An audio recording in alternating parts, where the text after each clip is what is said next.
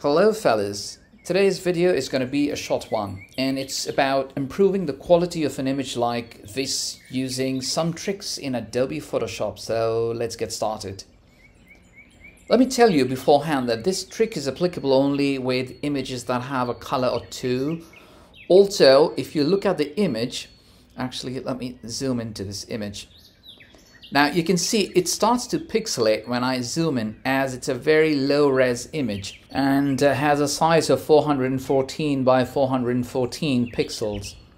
Using the trick will work for sure, but it does come at the cost of losing some details at the same time.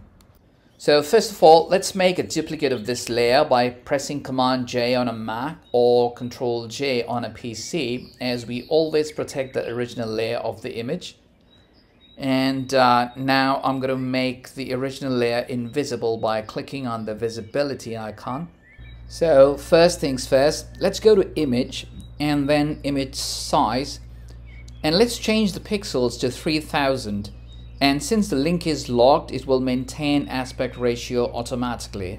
You can already find that just by increasing the size of the pixels, it has gotten better to some extent, although not satisfactory, but we'll fix the rest momentarily.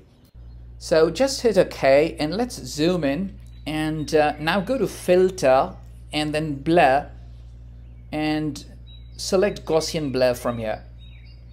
Now from here, what we're trying to achieve is to blur the inner and outer areas adjoining the lines of this bird.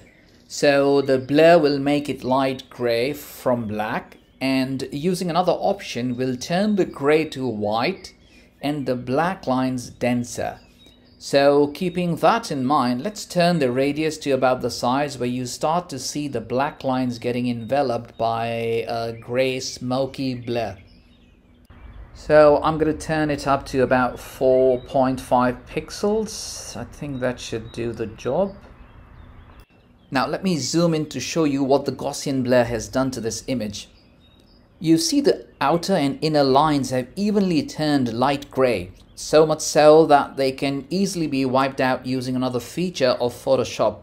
And at the same time, the black that is sandwiched between the gray on both sides will be made denser, and hence the quality of the image will be improved. Okay, now let's go to Create New Fill or Adjustment Layer button at the bottom of the Layers panel and select Curves from there. And now from the Curves panel, you can find the white slider to the right and black slider to the left. Try to bring them closer to somewhere around the midpoint, and you'll find your image improving while you do so. How much you should move your slider is entirely dependent to your image and how well it is improving as you move the sliders. It also depends on how bad the quality of your image was before this attempt of yours. So you be the judge of that and try to adjust it to a point where it doesn't lose much of the details of the image, as details are important.